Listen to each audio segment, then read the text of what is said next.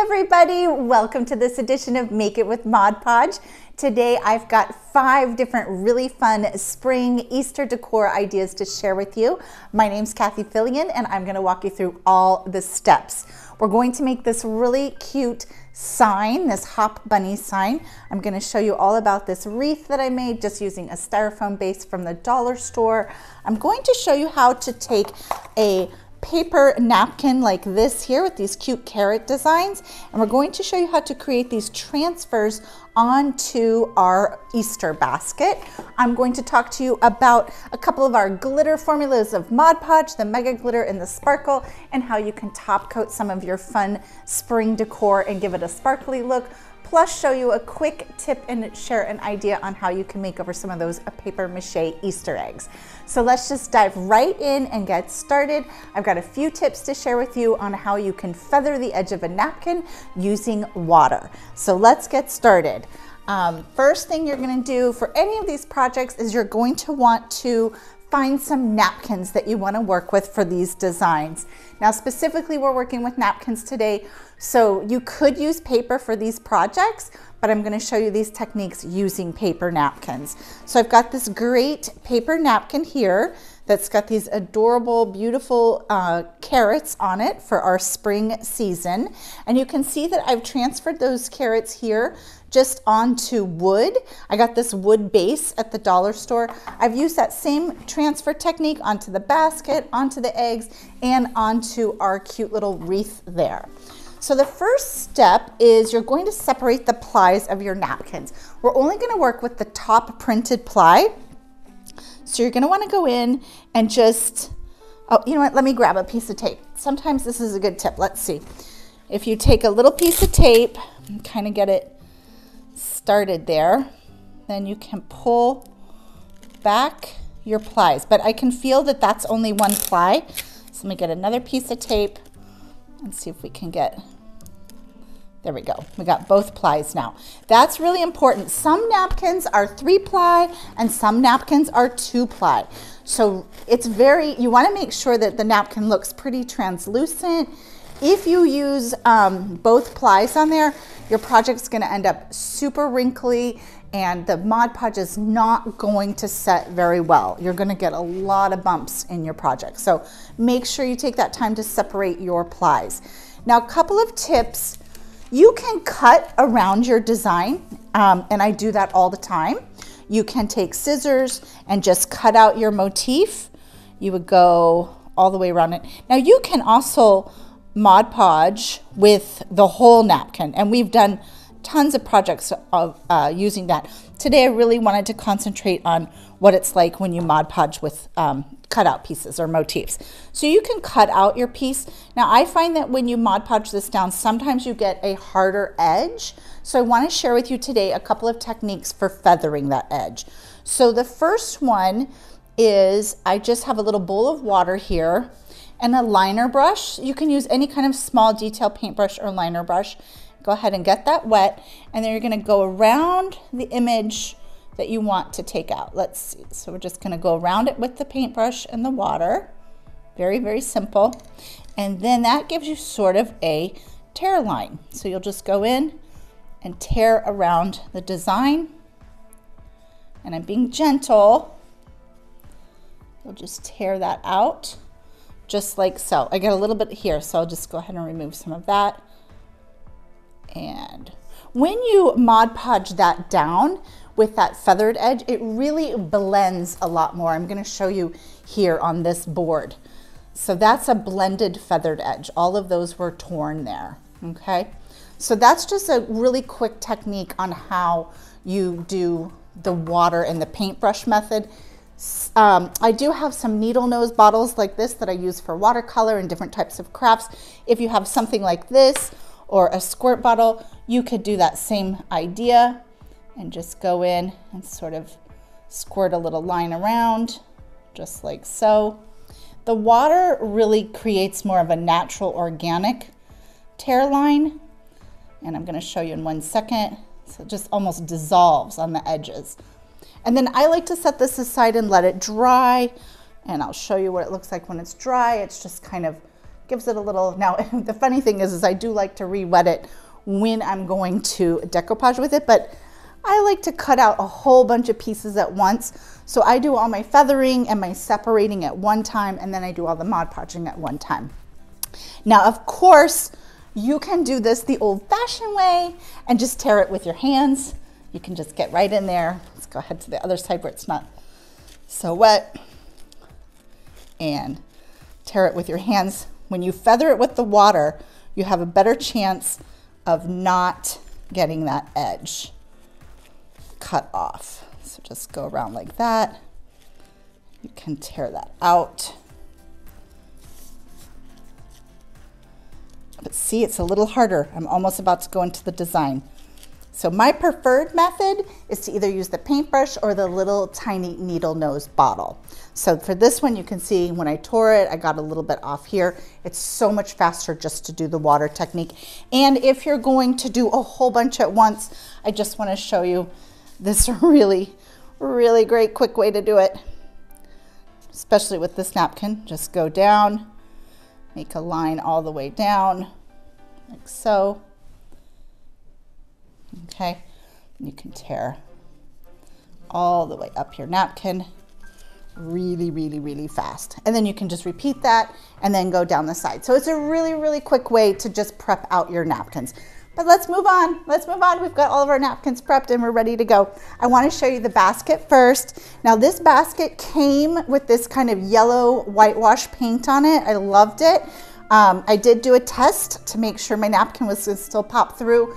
With napkin decoupage, you want to have a light colored background. So this light yellow is perfect, light blues, light greens, white and ivory work the best, but you can see this really shows through. So for this design, I just wanted to do it on the slats of the basket. We're going to use our Mod Podge satin for that today. You could use gloss or matte, whichever you prefer. I like the satin for this project. It's not too matte, so it's going to have a tiny bit of sheen to it, but it's not going to be shiny. So we're going to go ahead and add that right onto our basket. And it looks milky, but it's going to dry clear, just like so. And then we will add our napkin. I've got my carrots cut out here, and I have a little spray bottle with some water in it. I'm going to lightly mist it. That will just help with any wrinkles.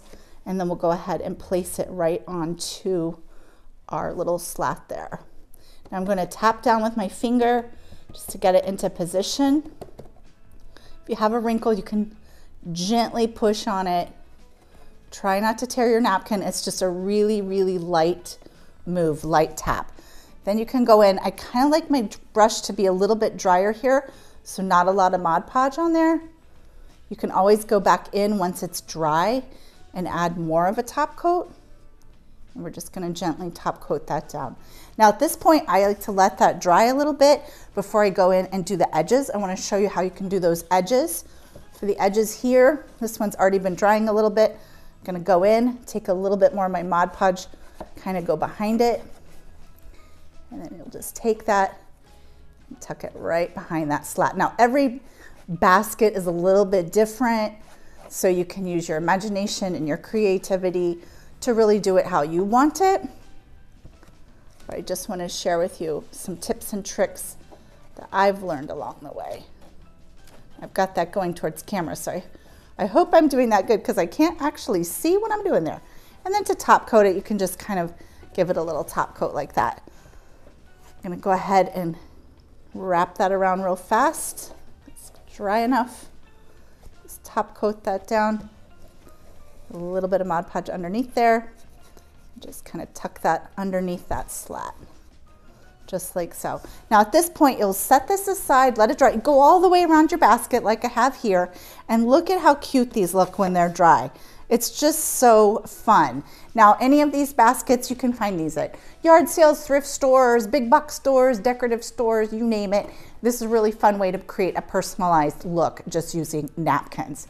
Okay, now let's move on to our wreath design. This was so fun to make.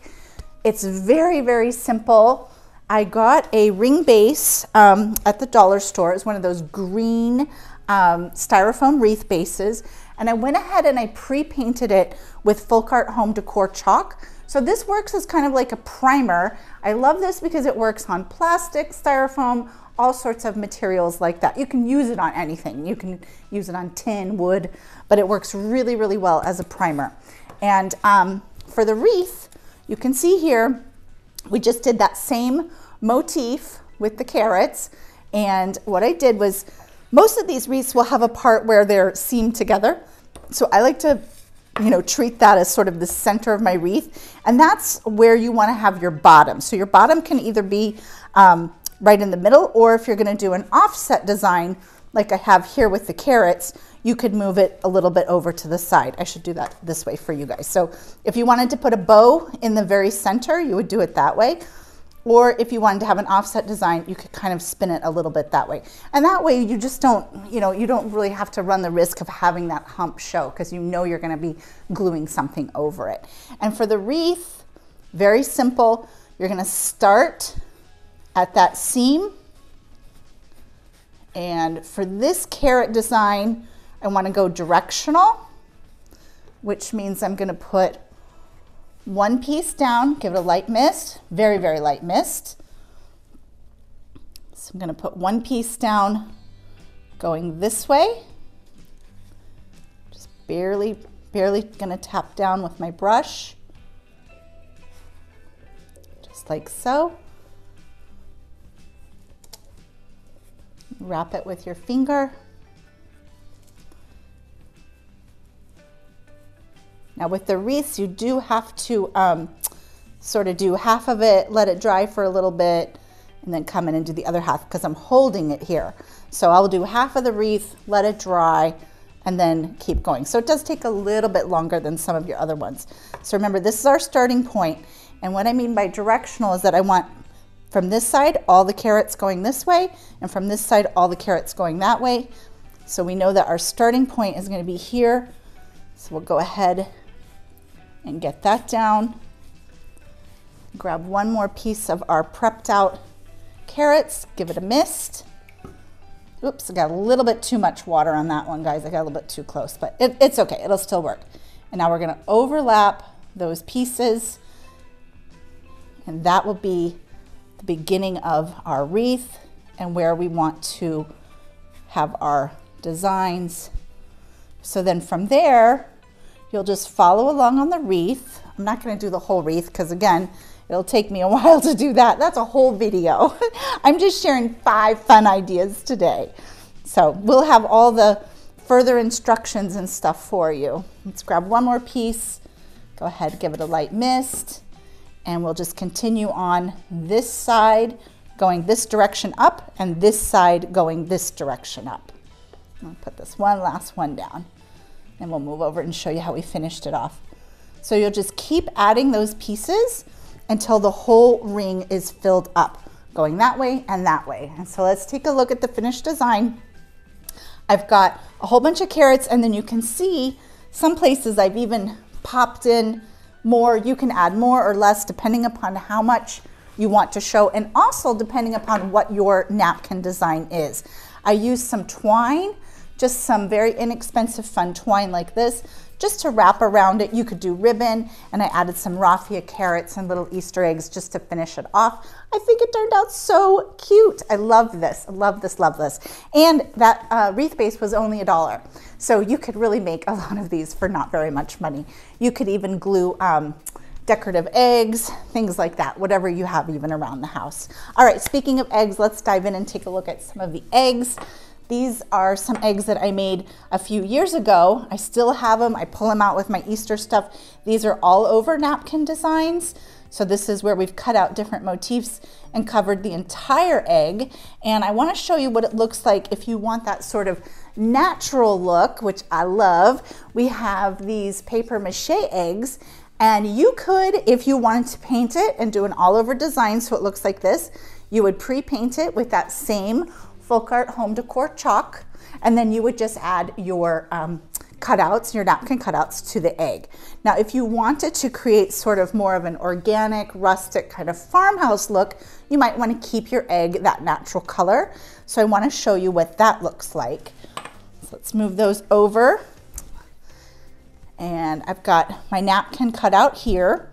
And this part gets a little bit messy. So you're gonna go ahead and add your Mod Podge to your egg. And I like to add it like where you can see the Mod Podge, but it's not too thick. Not too thick. You don't want it to be too runny. So cover it as best you can. This is a pretty large motif, so if you had something smaller, you might work in more little pieces. Spritz it. Let's go ahead and place it onto the egg. And you have to kind of work with your hands to go around those curved surfaces. You are going to get some wrinkles because, you know, you are working it on a curved surface. If you want to go in with your scissors and give it a little slice, you can do that, and then kind of fold over. Not too many wrinkles. If you use too much Mod Podge, I find that's when you get more of the wrinkles. So you don't want to not use enough, but you don't want to use too much. It shouldn't be dripping off of your egg or your project. So let's go in on this back side here. I'm going to show you that slice one more time. Just kind of go in between your design and add a few slices. You can sort of feel where it naturally wants to fold over. It's where the curves are happening. And let's add a little bit more. Again, this is our satin Mod Podge formula. And just press down just like so. So pretty. You can find my dried one. Just a great little cute farmhouse organic. You know, I'm doing these for Easter, but these would be beautiful all spring. You know, you could do, there's lots of napkins out there. I've seen lemon ones and eggplants and all kinds of things. So you could just do all different garden ones. This would be so cute just for kitchen decor also. All right, let's set this aside and dry. All right, guys. I know we don't have a whole lot of time today, so let's just keep moving on. Thank you guys again for joining me. We've had so much fun on all of our Make It With Mod Podges. This sign here, so this base I got from the dollar store also, and it came with that bunny cutout. And I just wanted to show you an example of what it looks like to do just a cutout, not an all over design, but just sort of bordering a project. So you can do this on a frame or a mat or a piece of art, whatever, but for signs, it's such a great way to add a pop. I did a row at the bottom. Of course, you could do a cluster, whatever you want. And then I just spelled out HOP, H-O-P. I used my green Folk Art paint, which I just took my napkins and I really just matched up my colors to my napkins. I was like, okay, let's try to get the closest to that dark green in there. And for my O, I wanted to use an Easter egg, so hop. For the O, let's talk about that, and I'm going to show you how we glittered that using our same Mod Podge formula.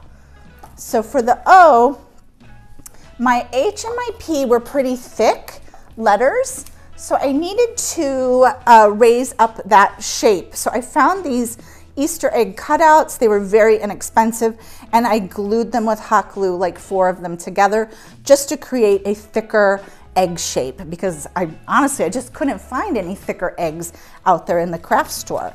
So let me go ahead and slice off a bit of this paper. So we're gonna do some glittering. I'm gonna flip that over. That's a little damp there. So for the glittering, I want to show you how you glitter that thick edge real fast. So we're going to pour out some of our glitter. Okay, and we're going to take, this one is a messy one too. We're going to take our egg and load up that edge with our Mod Podge. Just load it up. You can be super sloppy here. The glitter is so forgiving. I'm using this chunky glitter. I always call it kid glitter. I think it has some great coverage. You can use ultrafine glitter. I use ultrafine all the time also. It really just depends upon the look you're going for. Okay, so I've got that whole edge glittered. Now what I want to do, definitely going to need a paper towel after this craft, is do my top there. We may end up adding some more to the top. Now you're just going to take that edge and roll it in that pile of glitter. Just roll that. And you can check it at this point, check it and look and see, oh, I need a little bit more there, kind of tap in, just sort of tap in. And once it's dry, if you've missed a spot or two, it's no worries. You just go in and add a little drop of Mod Podge and add some more. So that's how you glitter a thick edge like that. Now this was really fun. If you have Mod Podge to design to the top and you just want to do the edge, that's awesome too. But for this, we want to go ahead and give it a full coverage. So we'll sprinkle our glitter right on top and then tap off gently. It's still wet. And at this point, you would set this aside and let this dry. That's our little egg shape there. I'm gonna go ahead and slide that up so I don't get glitter on everything else. So you'll just let that dry for a good couple of hours, and then you can top coat it. You can add a layer of the satin Mod Podge if you want. I love top coating with gloss when I'm working with glitter. The gloss formula is the shinier formula, and I just feel like it doesn't dull the glitter as much. So if you have gloss on hand, you could top coat with gloss. You don't actually need to top coat it, but if you're afraid that the glitter is gonna flake off, go ahead and give it a little seal with the top coat. Okay, let's talk about some glittery formulas of Mod Podge. I've got two on hand that I want to show you. I've got Mod Podge Mega Glitter and I've got Mod Podge Sparkle.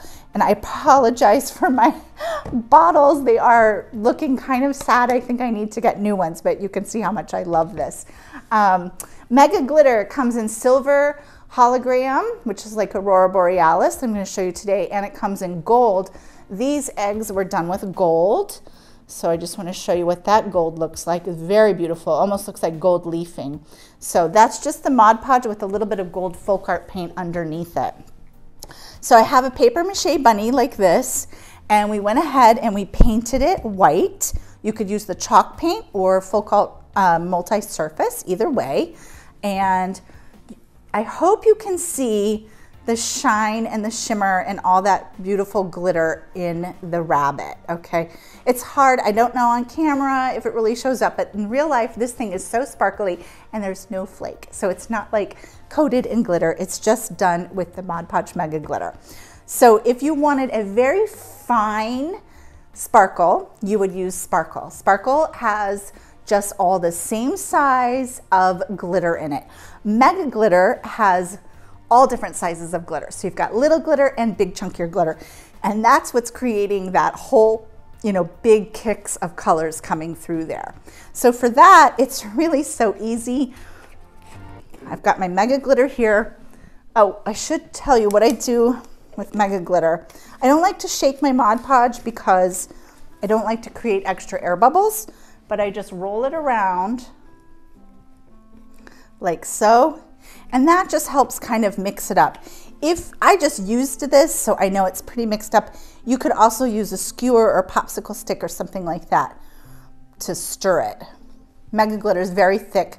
It's a thicker formula. That's how much glitter is in there. So it's not even dripping off of my brush. Then you just go right into your project and you paint it. And this one with all that sparkle is just one coat. So I'll probably have to finish this off and put 2 coats on it now, or else it'll be really sparkly in one spot. But that's what you do. You just brush it over your paint.